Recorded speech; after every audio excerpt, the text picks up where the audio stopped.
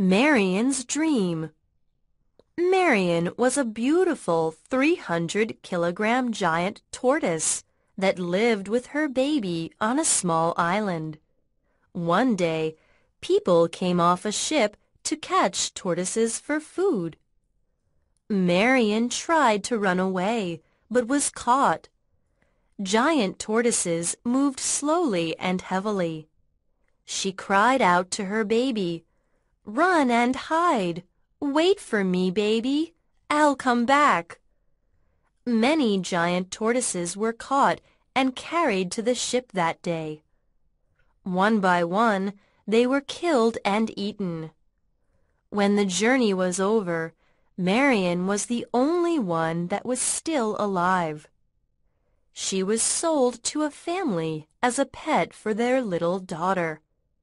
The girl loved Marion, but that wasn't enough to make Marion forget her baby back home.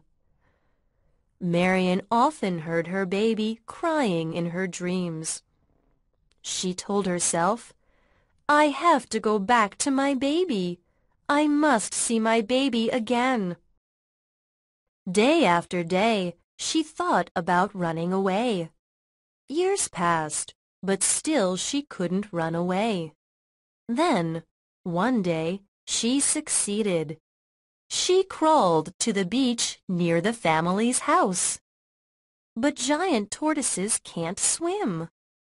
Marion turned around and crawled up higher to get a better look over the sea for her home. "I have to go higher up, just a little higher."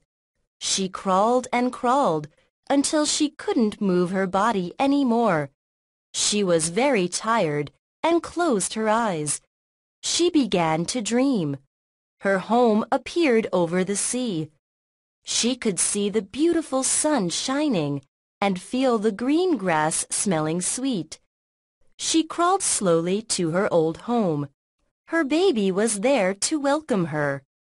The next day, the girl found Marion dead on a small hill near her house. Marion didn't know it, but she was the last giant tortoise of her species. Every 20 minutes, somewhere in the world, a species of animal is leaving the earth forever because of man. Can we live after all the other animals are gone? The answer is no.